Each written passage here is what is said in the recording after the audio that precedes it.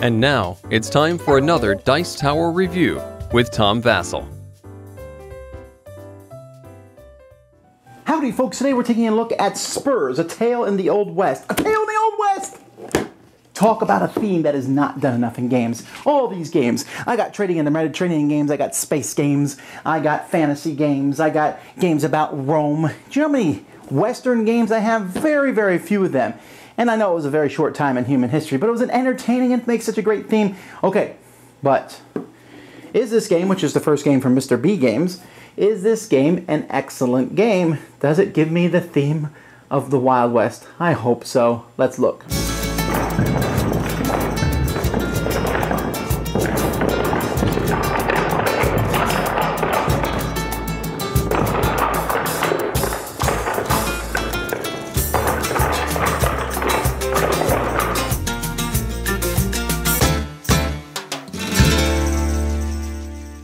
Here's the board that players will be playing on. Each player is going to have a different character that may or may not look familiar. The cowboy, the bandit, the hunter, the lawman, and the gunslinger.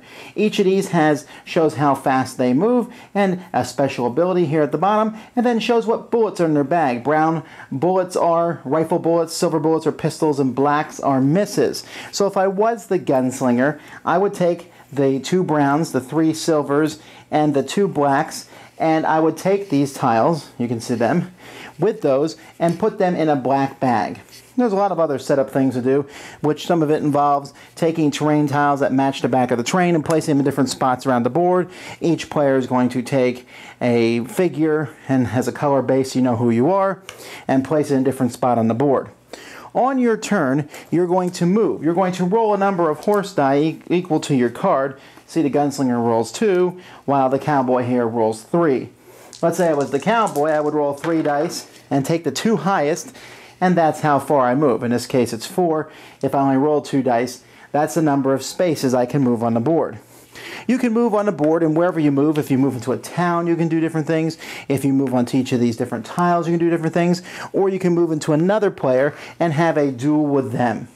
Now, whether you have a duel with another player or you have an encounter on a board, many of these encounters and things involve drawing bullets. Let's say, for example, that you met up with this outlaw here on the board and you're going to fight him. What you're going to do is you're going to draw 3 bullets from your bag, and you need 1 silver bullet to take this guy out. So I do that. I get my bag here and I reach into it and I pull out 3 bullets, and ha ha ha, I got the guy. I got 1 miss, but I still managed to take him out. If I had been fighting this outlaw, however, which has 3 silver bullets on it, that would be much more difficult. They also show you how much reputation you get, so I might want to try to take this guy out. Now, if I lost to this outlaw, I have to put a red bullet in my bag. Red bullets are really annoying because when you draw them, nothing happens. Now, you can get rid of red bullets by going to town and drawing 2 bullets from your bag and healing those bullets, or you can pay $5 a piece to get rid of those bullets from the bag. Another thing you can do on the board is you can go and fight a desperado. Now, desperado, this guy you need to beat, or else he does 1 red bullet to you. But this desperado, and I only draw 1 desperado card, is a card. So here I might be fighting a vengeful Italiano, or I might be fighting Horseface Hugo. These are kind of random guys that you will fight and have to take out. And if you take them out, and you've captured these guys. There's also, sometimes you will get to a gold mine. Now, in a gold mine, you're going to be drawing from another bag. And in that bag, you have different stones in here. So you draw, ooh, I just drew a whole pile of gold. But this bag is not full of just gold. There are many stones that are worthless in here. So in this case, on that gold tile, I draw 2. So I pull out 2, and I did not get any gold nuggets. Had I gotten gold nuggets, I would be able to keep them. Now, the reason you want to take out these guys and do all this is because you can go to town and you can sell gold nuggets for $15 each. You can collect ransoms, so if you capture outlaws and you're not wanted yourself, you can become wanted by attacking other players or doing things that will cause you to become wanted. That can be problematic, but you can collect ransoms. You can go to the saloon and buy a round or draw a saloon card. When you buy a round, you're basically just giving yourself a point.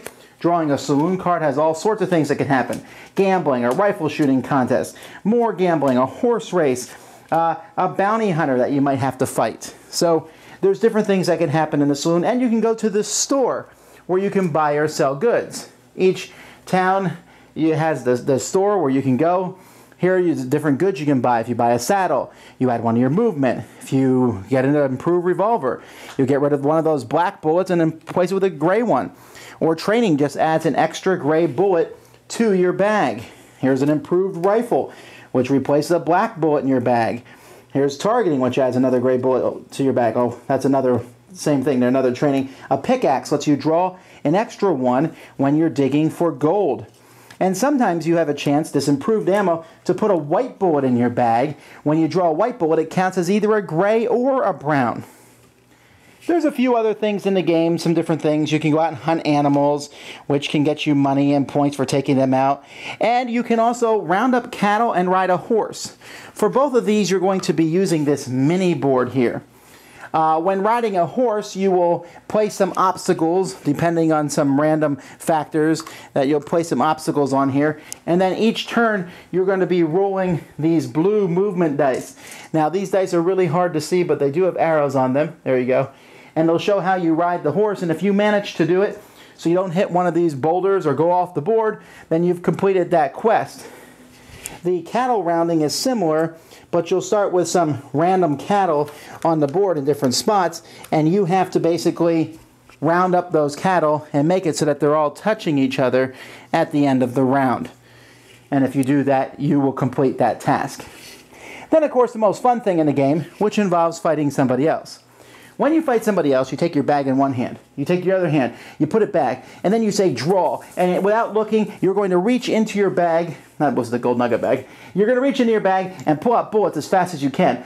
And the first person to place out bullets to take out the other person is the winner. You need 2 of those silver bullets. As soon as you do that, you shout bang, and you take out the other person, and you can steal something from them if you want. Of course, that gives you a want-it poster, or you can collect fame for taking them out. Very entertaining and very fun. Anyway, fame is tracked over on this little board over here, which is near a whole pile of different tokens you can see. And depending on how long you want the game to be, standard game 10 points or long game 15 points. Whoever gets there first is the winner.